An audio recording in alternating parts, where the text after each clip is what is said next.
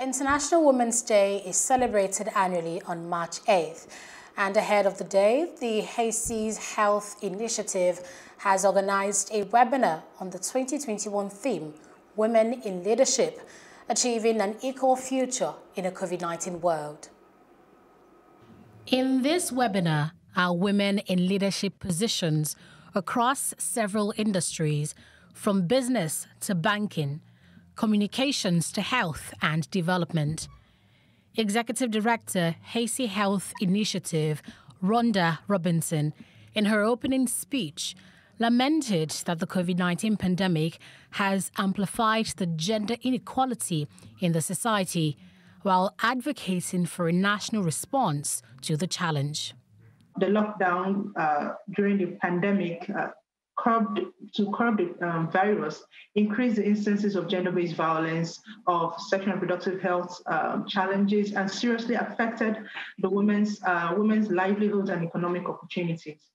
A report shared by McKinsey Global Institute revealed that though women make up less than 2/5 of the global workforce, they have suffered more than half of the total job losses from this crisis. The pandemic-induced poverty surge increased the likelihood of widening the gender poverty gap, meaning that more women will be pushed into extreme poverty than men. If women must rise to the top of their careers, Executive Director at Women in Successful Careers, WISCA, Fabia Ogumekon, says they must be mentored to build their capacity and sponsored for promotion opportunities. So mentoring is important because it develops skills and abilities of an individual through the other soft interventions like coaching, guiding, counseling. It also builds and develops self-esteem and confidence. Mentoring also broadens your professional network. It expands, even if it's just one person, it expands and enables and enriches you by +1. And in the best of situations, it increases you by +many.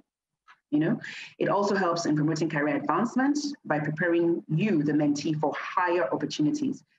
On her part, CEO Aspire Coronation Trust Fund, Osai Alile, gave a presentation on how to finance women-led projects, noting that it's up to women to change the status quo.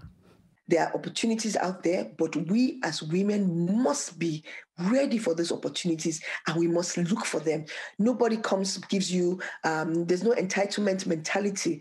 Nobody comes to give you anything just hands it over to you. We have to be very, very conscious and very strategic about how we finance and how we push our projects out there in terms of our businesses or even projects that we're doing in the communities. According to the Deputy Director Business, Noah's Ark Communications, Jumo Akinyele, women need sponsorship and career advancement programs to promote networking. She also lists strategies for gender equality in top management positions. Can we have sponsorship programs where you can network, where women are able to show themselves, be heard, connect more with people? So at least we start to open up. People see what we are made of. People know that we can do these things. They're not just going to say, oh, because I am a woman, she cannot do it. Then you start to peel the layers. You start to see the competencies. You start to see the fact that they can really, really do this. So we need to be able to create these opportunities for cross-networking. The 5th Sustainable Development Goal is to achieve gender equality and to empower all women and girls by 2030. But 9 years to the deadline, Nigeria is still a long way off from attaining the feat. These women, however, echo a solution to give more opportunities for women to play in the field of leadership. Hello, hope you enjoyed the news. Please do subscribe to our YouTube channel and don't forget to hit the notification button so you get notified about fresh news updates.